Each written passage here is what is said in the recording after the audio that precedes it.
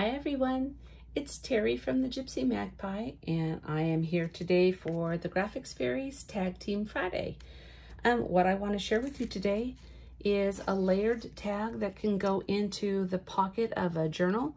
It's kind of a tall tag, maybe about 12 inches tall, but it's very, very narrow. It's maybe 3.5 inches at the bottom where you would slide it into a pocket.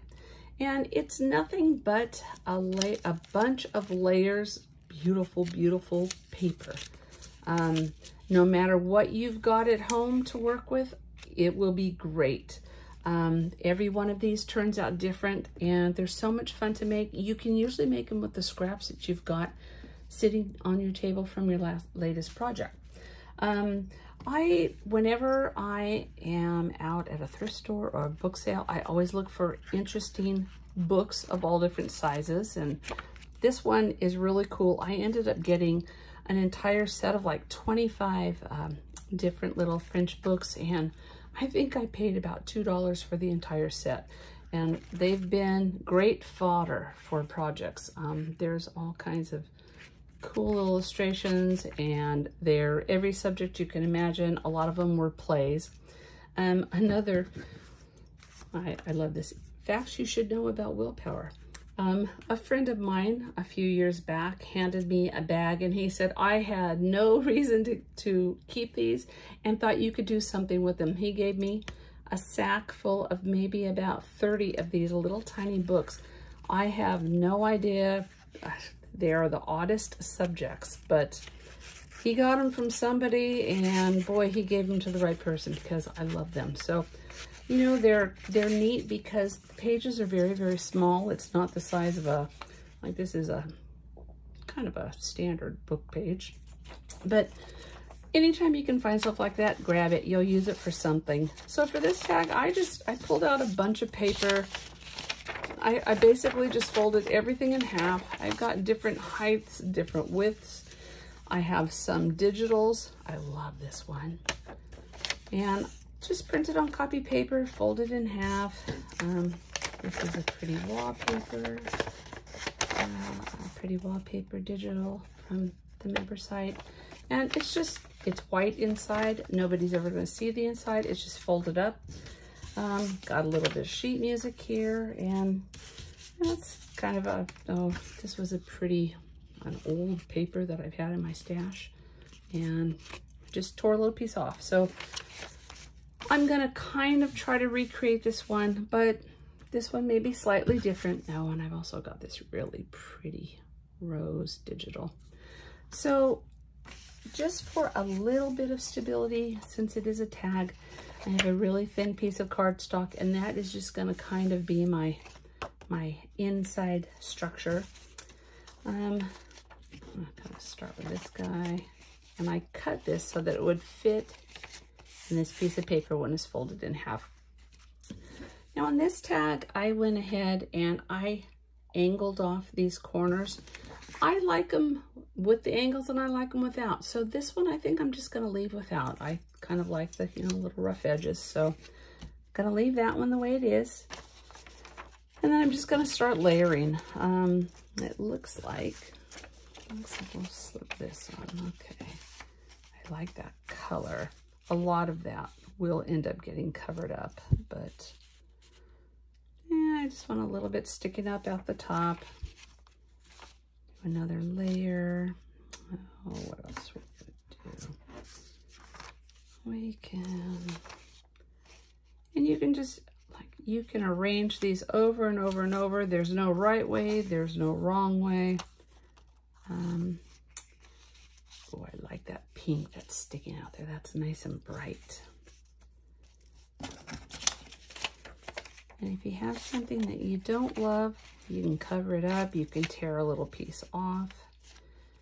I like that I've got a lot of layers up there. I don't have so many down here, but more than likely that will be tucked into a pocket. I think I am gonna pull that down just a little. Yeah, I don't like the dark one on there. So let's try this. Yeah, because I don't want to lose that. That's just too pretty. Actually, try to give myself a little more color up. There you go. Now I've got more color up here. Okay, I definitely like that better. And stick that guy on. We got nice little torn up edges. Put that in. Sheet music. You can never go wrong with sheet music. It's beautiful. It's always beautiful. Ooh, I like that. Just a little note sticking out right there. And yeah, I kind of like it just like that. It very closely mimics this one because I tried to, wherever I pulled papers from, I pulled two. Yeah, that's probably about it. Let me take this and I'm gonna clip this on. Kind of like that. Get a little bit of the dark right there. And this is a tiny, tiny paper clip. I love these things. You can buy them on Amazon in packs of like 200 for a couple bucks. This is pretty, and just a little piece of this should be sticking out somewhere just because it is beautiful. Oh yeah, look at that. Yeah. Okay, so that's a good composition that I like. I am gonna go ahead and leave. No, I think I will snip these. I'm just gonna kind of eyeball them. A little bit off. There we go. Okay. Yeah, I like that. Okay, so the way I made that little tab at the top, it was just a little strip of fabric. I just took a snip into the yardage and pulled it so that I'd get a nice torn edge. And I am just going to, glue that on.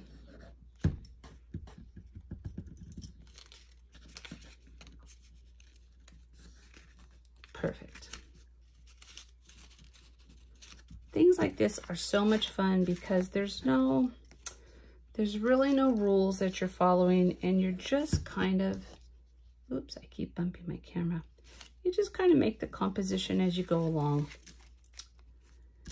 And what I will do, once I have this set up in exactly the layers I like, I will go back in and I will lift up little edges and I'll put little dots, just little tiny daubs of glue so that everything stays sturdy. But I like all the layers. I'm going to, let me grab some seam binding. I like to work with multiple strands of seam binding at one time. And the way I do it, I just kind of pretend like it is a single ribbon. And I am going to tie a bow just like I'm tying my shoes in the morning. The fun thing about seam binding is it's crinkly and wrinkly, and its imperfection is its beauty. So I love that it's kind of a mess.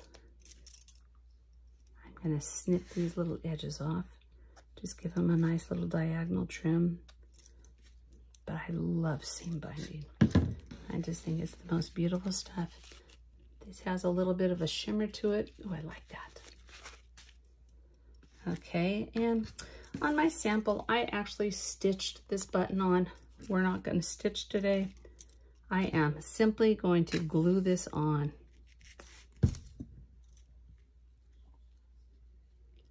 That button looks like it has a sand dollar on it. It's kind of cool. So there you go.